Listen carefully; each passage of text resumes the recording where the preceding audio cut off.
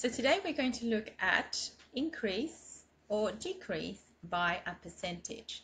So what do these things mean? So increase means we need to have more, decrease means we have less. Now there are 3 steps to calculating this. Step 1, decide if you're increasing, so you add, or decreasing by percentage. Once you figure that out, you can convert your percentage into a decimal by moving the decimal point 2 places. Now, and then the last step, you just multiply your decimal into your amount. And don't forget the units. So let's have a look at the question. AirPods Pro, which normally cost $399, are on special student discount of 15% off. So when we say discounts, means we are going down, or in other words, take away. So instead of paying 100% of the amount, we are paying 15% less, so minus 15%, which means that's how much we pay, 85%. Now 85% can be written as a decimal by moving the decimal point twice. So we have 1, 2, we have 0.85. So that's how much we pay for the item. So we take that amount, that fraction, that portion, times the dollar amount, and we get how much we're actually paying. So this is a little bit different from how you do it in when you're in primary school, where you work out the discount and then subtract it. This way, we just multiply by the fraction that we're paying for, and we get the answer straight away. So let's try this again. So copy that notes down, pause if you have to.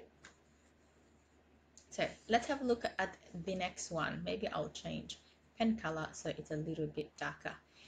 A car costs $45,000 and it's increased by 9%. So increase means we want to pay more. Not that we want to, but we have to pay more.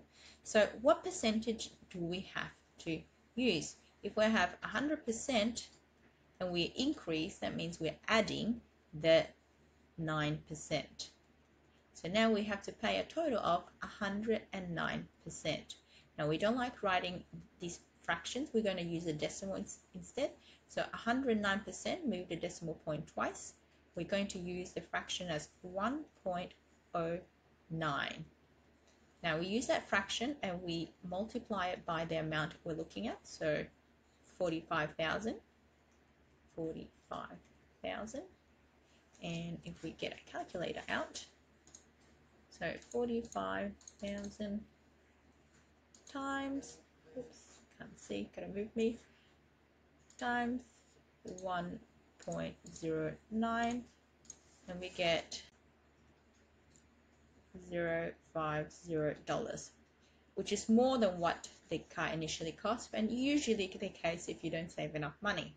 Let's have a look at the third example. Miss Boone had too much bubble tea and has increased her weight from 50 kilograms to 53 kilograms. So we have increase this time. We have kilograms in kilograms. So where is our percentage? Write Miss Boone's weight increase as a percentage of her original weight, correct to 1 decimal place. So what does that mean? In step 1, we have to figure out, find the increase. So we have 53 kilos minus 50 kilos. We have gone up by 3 kilograms. That's how much we have increased. Now we have to convert that as a percentage over the original amount. So we use it as a fraction, 3 over original amount. The original amount is 50. And as a percentage means we multiply by 100%. So now, putting that into the calculator. Oh, actually, we don't have to. Why don't we have to? Well, there's pretty numbers here. The 100 and the 50 cancel out. And now we have 3 times 2 is 6%. So Miss Wong has gone up by 6% of her weight. Now, you can finish here, copy these notes down, or you can continue with the video and have a look at how to increase and decrease by percentage. We can practice these. So let's look at increase first. If I want to increase by 10%, that means 100 plus 10 is 110. write that as a decimal, we have 1.10. Now 5% increase means 100 plus 5. We have 105%. Move the decimal point twice. We have 1.05 as our decimal. 2.3% increase means plus. We have 102.3. Move the decimal point twice. 1, 2. So now we have 1.023 as our decimal to work things out with. 0.5%. I'm going to write smaller, I'm getting too many zeros. 0.5 equals 100.5%. Move the decimal point twice. 1, 2. Be very careful when you copy. 1.005. That's our new decimal. This is a tricky one. When you increase by 100%, means you actually double. You get 200. Move the decimal twice. You get 2, which makes sense. You multiply your original amount by 2. When you increase by 50%, you become 150%. Move the decimal point twice. You have 1.50. When you increase by 20.5%, we have 20.5 equals 120.5%. Move the decimal point twice, we have 1.205. Now, what happened when we decrease? Let's change numbers just to highlight that it's a different thing. So when you decrease by 10%, it means you have 100 minus. When you decrease by 10%, it means you have 100 minus 10, so you have 90%. Writing that as a decimal point, we have 0.9. If you decrease by 5%, means we have 95%.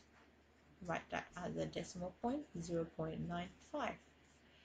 Decreasing by 2.3%, we have 90. Put that in the calculator, you will get 97.7%. Move the decimal point twice, we have 0.977. Decreasing by 0.5, we get 99.5%, and move the decimal point twice, 0.995. 3 more. Decreasing by 100% means you're left with 0. Decreasing by 50% means you're left with 50%, which is half of what you got. And decreasing by 20.5% means you're left with 79.5%. And our decimal point goes there, 0.795. So I hope these practices, you can do this or you can skip this. This is optional. This will help you when you need the decimal really quickly, and you can use this to work out the amount. So don't forget, just double check.